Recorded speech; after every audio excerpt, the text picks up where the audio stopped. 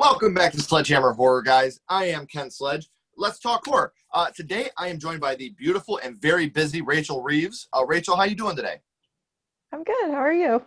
I'm doing very well. Thank you for taking time out to come and talk to me. For those of you that don't know, by day, Rachel works at the Record Exchange in Boise, Idaho. She manages the Edge, which is the gift part of the store. Avid record collector, so it kind of works in your favor there. Yes, indeed. And then by night, Rachel is the senior contributing writer for Nightmare on Film Street, and she is also a contributor for Rue Morgue. Again, busy lady. Thank you for taking time out to talk to me. What can you tell us a little bit about Nightmare on Film Street and Rue Morgue a little bit, so for the people that don't know, they kind of are up to speed on what you do over there? Yeah, sure. So Nightmare on Film Street is a podcast that is started and run by John and Kim, and they are awesome. So if you haven't listened to that podcast, definitely check them out. And they also have a really awesome horror site where you can find horror news, horror editorials, horror listicles, all sorts of awesome content at nofspodcast.com. And I happen to be one of the contributing writers there. So I have a few monthly editorials and then some other stuff here and there, but mostly that. And then Rue Morgue is a Canadian iconic horror magazine, and they also have a fabulous website as well. So I've just recently kind of started writing for them.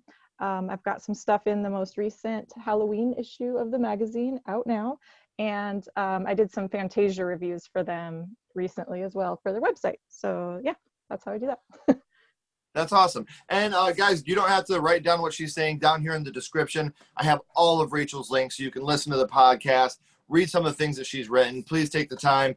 Like I said, very busy lady. She works very hard. So I want to appreciate what she's done and kind of take the time and go and look at some of the things that she's done. So, but we are here today, Rachel, to talk about the first horror movie that you ever watched. Now you're into, we were talking about, you're into vinyls, you're into soundtracks as well. This movie has a killer score, a killer soundtrack. Your first horror movie was? Christine by John Carpenter, of course. 1983, John Carpenter and Stephen King worked together on this one. Christine is, to me, such an iconic movie because I seen it at a young age as well. And every red car to me after that was Christine. It didn't have to be a 58 Plymouth Fury in order for it to be Christine. Every red car to me was Christine. So do you remember about how old you were when you watched it for the first time? I believe I was in middle school. So I must have been like 11 or 12. So not super young, but I'm the oldest. So I didn't have an older sibling to kind of like, usher me into the horror world. And I didn't really have any friends or anything that were into it at that time. So I feel like I came into it just a little bit late. But my dad showed it to me because I loved cars so much. I was super into Grease at the time because I loved the cars so much. And my dad was like, oh, well, if you like this, I need to show you Christine. So right. Yeah, that's how I got introduced to it. Wait, better to get into horror late than never. Yeah. Oh yeah, that's true. And it's funny to think that like 11 is like late, but I know like, I know so many people that, started at like 4 and 5, and I feel like I was a little bit later than that. Well, one thing about Christine though, you're talking about 11's a late age, but with Christine, it's not so much the violence in Christine, but the language, The only thing better than getting a car is maybe some pussy, or how he calls everybody shitter. Totally. The language in the movie alone, like as an 11-year-old, you're like, oh shit. Yeah. Well, and just the vibe of it, like I had never really seen something like that. Like it builds, and it's really like you see Arnie kind of going through this change, and they were like cool high schoolers. So as a middle schooler, I was like, oh, this is what high school's like awesome. Right. And you talk about Arnie Cunningham, and you're right. Like with him and Dennis, like that friendship alone, it doesn't seem as a natural friendship. You got the jockey cool dude, and Arnie's just this super nerd. But watching his transformation totally is amazing in this movie. So watching it now, looking back on it now, what's the first thing that pops into your mind when you think of Christine?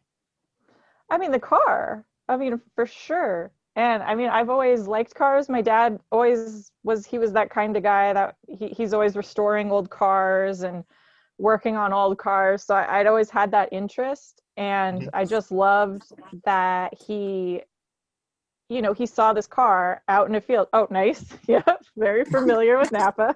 Um, so, he had this, he saw what Christine could be.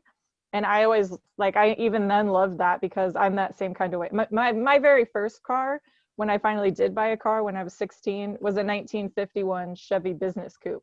Because, like, that, like, I have always liked that. And I always knew, like, I always appreciated the potential and what it could be. And so even when he sees her like out in the field, I was like, oh yeah, like this is, I get this. I understand where Yeah. he's coming from. And I love his negotiating tactic with the guy. He's like, how much do you want for it? Whatever you say, it's not enough. He's Yeah. just like, I'll give you Shut whatever up, you want. Arnie. Shut up. What are you doing? Yeah. He's like So 250 and he's like, which what was it, scene? 300? Yeah. So which scene in this movie do you think affected you the most? I think there's two. I think when it's that, the reverse or the stop motion, I'm not actually positive how they do it, but when she heals herself after she gets Yes. after she gets trashed, like I thought that was like so cool. And that's the first time in the movie that you really see what she's capable of. Hmm. Before that it's all kind of like implied or like, kind of subtle, but like that it's like, oh no, like this bitch has Yeah. power. Like she's got some skills. And Hmm. then of course when she's on fire, cruising down the street after what's his face, Buddy. Yeah. I mean, I think that's probably the best shot of the whole film. That whole Hmm. scene right there. So of course, when she's all on fire and stuff. I mean, that The, sticks the with you. stunt the stunt guy had to have fun doing that one. But what I like about everything you're saying right now is when you brought it up a minute ago, it's always implied before then. And you never really know up until the end, like, is Arnie driving? Is it just Christine? Because you can't see anybody. But it's because the windows are tinted, I guess, watching it back now. But you never actually, until the end, see Arnie in the car. But that still doesn't mean Christine wasn't doing it on her own before. But at the end, Mhm. when you see Arnie, I think that's the one that really like stuck with me because he's gone at this point. He's so deranged, and watching him at that last scene when he's in the car, like it's just such a dark and scary scene. Oh, totally. Yeah, he's completely just. I mean, the whole film to me it just speaks about like obsession and like what it can Mhm. do to you and how it can transform you and cause you to lose sight of your friends and family and loved ones and stuff like that. And Mhm. by the end, like he doesn't care. Like he's given into his obsession, and I mean he's willing to kill his friend and his girlfriend, and it's terrifying to see him fully in that place for sure. Well, I can't remember exactly how the quote is because it's been a couple years since I've seen it. But the time you really realize when he's gone is after the football accident, and Dennis is trying to hang out with him again. And he goes up to the car. He's like, "Oh, you brought the rust bucket." And he's like, "Better be careful how you talk about my car, man." Oh Like yeah, you're just like, God damn, Arnie, what the hell, man? yeah. But No, I and then get you got like that. the scene of him like choking his dad. Hmm. Like that is so. That whole scene is crazy. Yeah, they do a really good job, I think. Like, I mean, it's played up a bit, like, but at the beginning, like showing what he was, and like this slow kind of transition. You see little like outbursts, but then he'll pull it back, and it's not like an immediate thing. It's a sliding scale of him kind of losing it. But it's yeah, it gives those moments where he does react really strongly, like so much more weight, and it's terrifying because you see what's happening to him, but you've also seen like what he was, and it's like, oh, it's crazy. It has that typical thing that Stephen King likes to do where even though Arnie is becoming the villain, you still feel for him after watching how the bullies did treat him before and how, like you're talking about when Christine kind of comes back to life, how they destroyed her before. And Arnie's just devastated when he sees Christine in the garage and just how dark it show me. and then it just starts coming back to life, you know, like Oh such, yeah. man, I got to watch this movie again because just talking about it, like, I have to, I didn't watch it leading up to this. I couldn't find it, but I think I'm just going to buy it today and just watch it. It's such a fun movie. Yeah, I mean, it's great. And I mean, those moments where he says, show me, it also like solidifies the fact that like he knows that Christine's got a little something extra, you know, like all his friends are, you know, telling him like, man, there's something going on. Like, I don't know, like this car. And he's just like, whatever. But it shows that it's like, no, he knows, but he doesn't care. He's okay. And at this point, it's almost like he can communicate with Christine. Like he can hear what she is saying, thinking, whatever, but nobody else can. You know, I can fix myself. Show me, you know, and then it does it. So in the movie, which death or kill, I hate to say favorite, but which one stuck out to you the most? I think Moochie's, because I love that scene too, because to me, it's just like such like a satisfying revenge kill almost, because, you know, she's chased him down. He's in that like, you know, I don't know what loading dock area or something. And he's standing there and he thinks that like, oh, she can't get in here, you know, like the car just like forces itself in there and just, I mean, it's slow and you see it coming and like, you know, it's going to happen. Like, it's not like a quick thing where it's like shock value. It's like, oh no, she's like squeezing her way in there and like, just, you know, no fucks given. Like she's doing it. Right. And it's like, oh damn. So I don't know. That's my favorite, but also I think it's just one of the most interesting, I guess. Yeah. Because and like you said, we see it, but also he sees it. He knows like I'm fucked. I put myself literally between a rock and a hard place, and I'm fucked now. I mean, I guess he could have like, she's coming slow enough. I guess I've thought this before. He could have jumped on the hood of the car, but you know, whatever. I mean, that's less satisfying, I guess. So. Right? Yeah, the movie ends there. He jumps up and runs away, and then tricked you. Yeah, I guess he could have done that, but it's okay.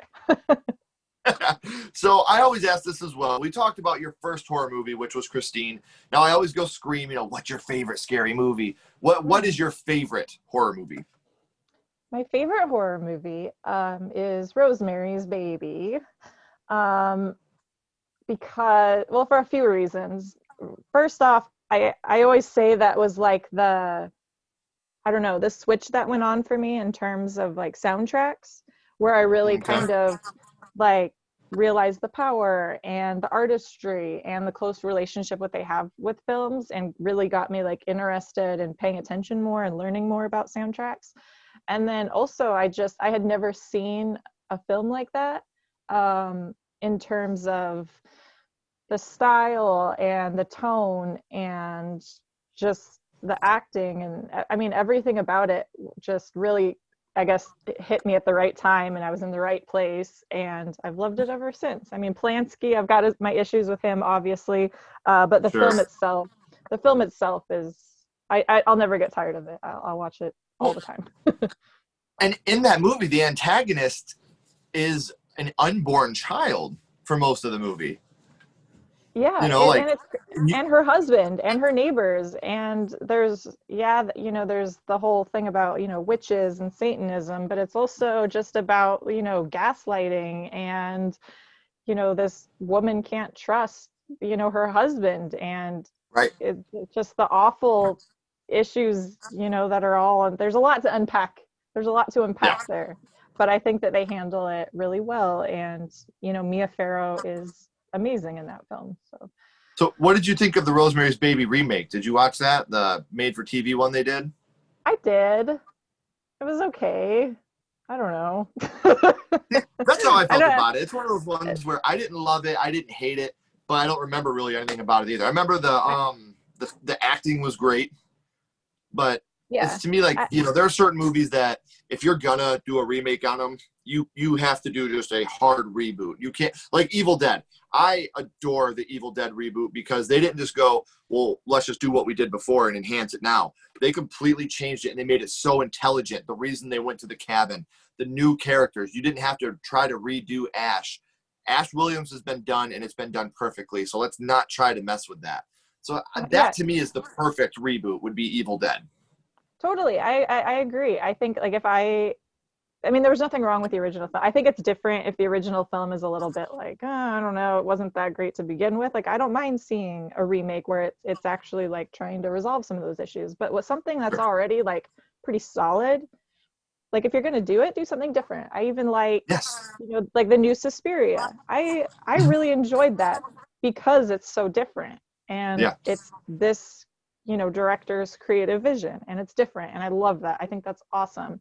I thought the same thing about Black Christmas. You know, say what you will, like it was different.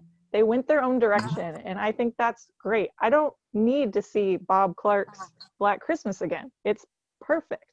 Why would I want to see that done again?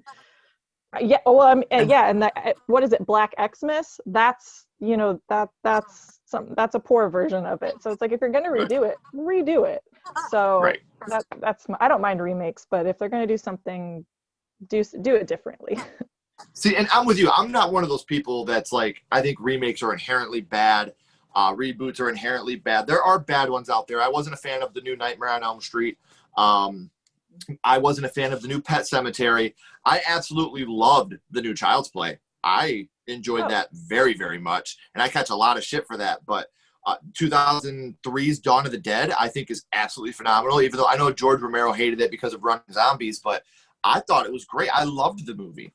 So I'm with you. I don't think remakes are inherently bad, but just don't give me a, you know, Vince Vaughn Psycho where you're just doing a scene-by-scene remake and modernizing it. Change it up a little bit. Give me something to look forward to. And I think that, you know, remakes get a bad rap these days, but it's like, you guys, like so many of horror's like favorite films are remakes. Like The Thing, remake. The Fly, remake. Like, I don't know. Yeah, like maybe recently, but there's a lot of remakes out there that are amazing. So, well, you know, the 80s was filled with remakes. You're right. Yeah, The Fly, The Thing, The Blob, like those are all movies that, and those remakes are better than their 50s and 60s counterparts. You know, The Thing, John Carpenter's The Thing is one of the best horror movies ever made. Oh, totally. So I think that, you know, people forget about some, you know, the older things, and it's like, well, those are remakes too. Invasion of the Body Snatchers, that's another one. So I don't know. It's just, I guess, just all subjective, I guess. Sure. Well, I always end this with the same question every time. We do a skull count, 0 being the worst, 5 being the best. We're ranking Christine. What's your ranking? 5. 100%. 5 skulls. 5 shiny Plymouth Furies. Like, it's amazing. Like, it is. Yeah, it's great. I have no complaints about it. And it's to the point where I'm going to go watch it again tonight, just because us talking about it has totally rejuvenated my interest in watching this movie, you know, because it's so funny. Because I remember being young, red cars would scare me, and my sister would call them cool cars. We'd drive by, and my sister would be like, cool car, because the red car from Christine, she thought it was an awesome car. And so, like, little memories like that has stuck with me my whole life. So when I see red cars to this day, the first things that go through my head are Christine and cool car. You know, so tying those things in with your real life is why I love horror movies so much. And that first one, you know, getting that first feeling of anxiety and fright and knowing I want to feel that again. I want to do that again. That was so much fun. So, and I do thank you so much for being on. This has been so much fun. There are certain things we can't talk about, but coming up, you have some very exciting things going for you. Once you are able to talk about those, please let me know so I can update everybody. I'm excited to tell everybody about them.